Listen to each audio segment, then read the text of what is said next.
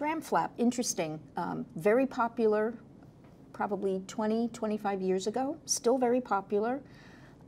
It is a chance to have the tummy tuck and use that tissue to create an artificial breast. And I think it has been tremendously helpful in having what we call autologous tissue, your own tissue.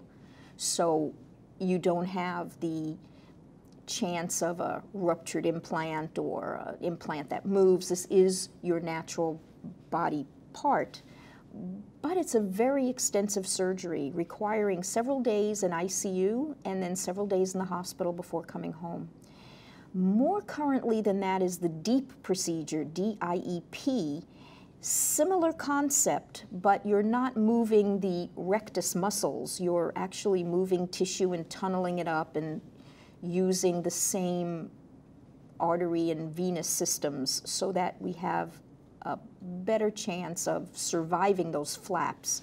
And the woman has better control over her abdominal muscles. So it's evolved to the DIEP flap, but the concept is the same. You're using your own tissue to create from the abdomen to a breast.